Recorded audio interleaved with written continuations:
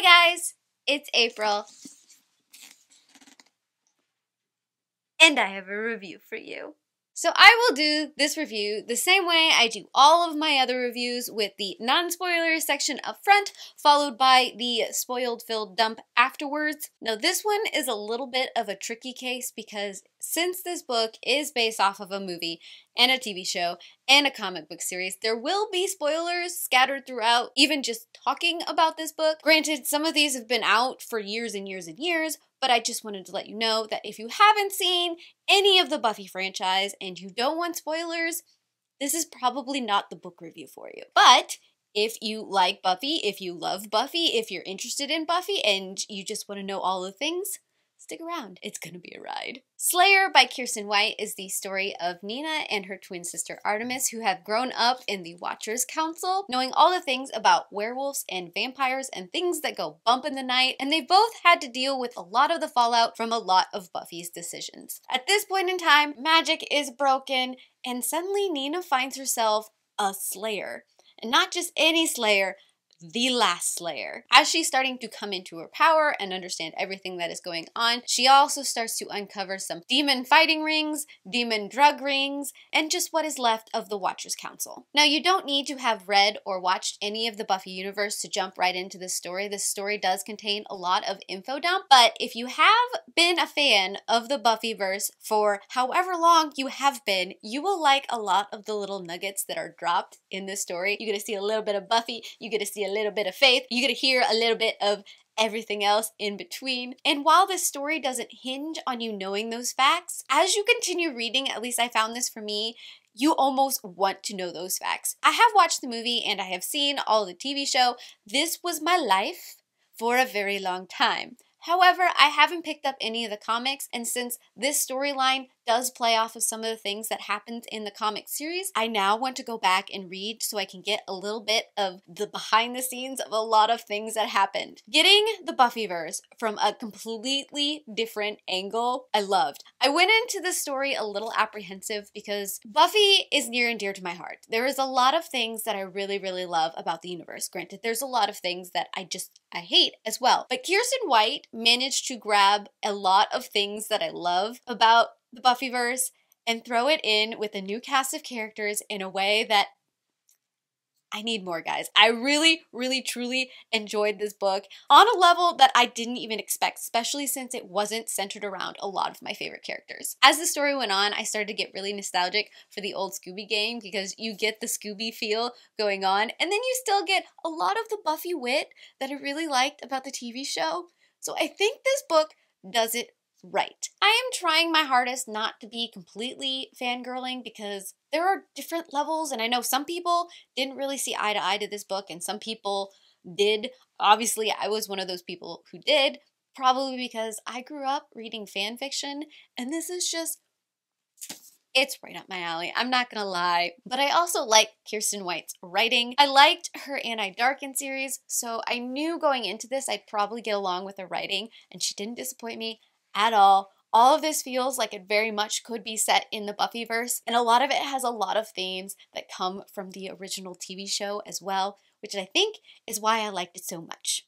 So, if you are mildly interested in Buffy, if you are mildly interested in vampires, if you are mildly interested in just supernatural in general, I highly recommend this book.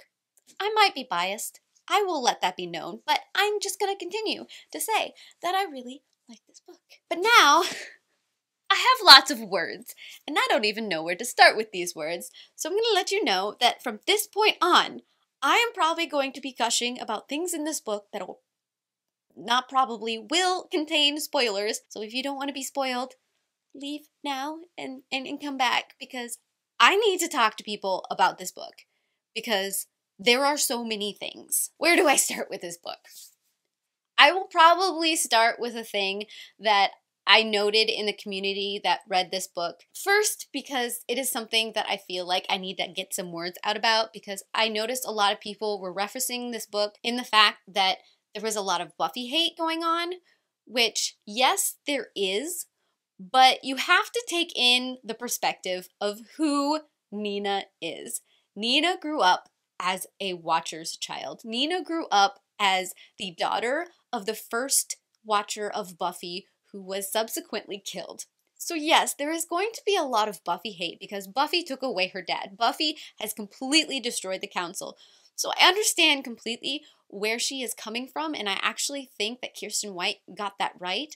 I liked seeing the evolution of Nina's feelings towards Buffy as Nina started to realize what it really means to be a Slayer and how handling these situations the way that Buffy did was probably one of those split-second decisions that, in retrospect, had to be made and they were hard to make. And you can't just sit there and expect Buffy to make everything right for everybody. She's one girl. So we really like seeing that angle of the story play out. And I did mention in the first part of my review that you don't need to know a lot about the Buffyverse because Kiersten White info dumps in a way that I really, really appreciated, even though all of this is very vivid in my brain because I don't think you guys understand how obsessed with Buffy I am, always will be.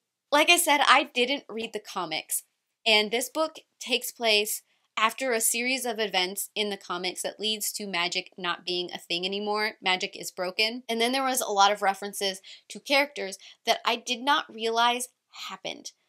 I didn't know Giles was dead. So as things like that started popping up, I'm like, what? I can't deal with not knowing these kind of things. I made the executive decision after Buffy ended and the comics started to become a thing that I didn't want to do it just because of where Buffy and Angel ended. I didn't see me liking where that storyline was possibly going to go. I may regret that decision just a little bit at this point because now there are things that I want to know. So I will probably be trying to track down all of these comics.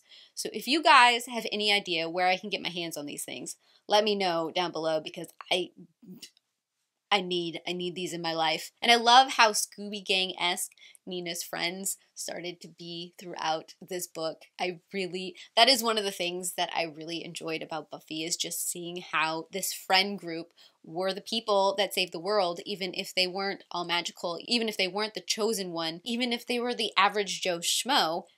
I like that. I have always liked that concept. So to see that replayed here, I approve. I approve a lot. And of course, then you have Doug, who reminds me so much of Clem.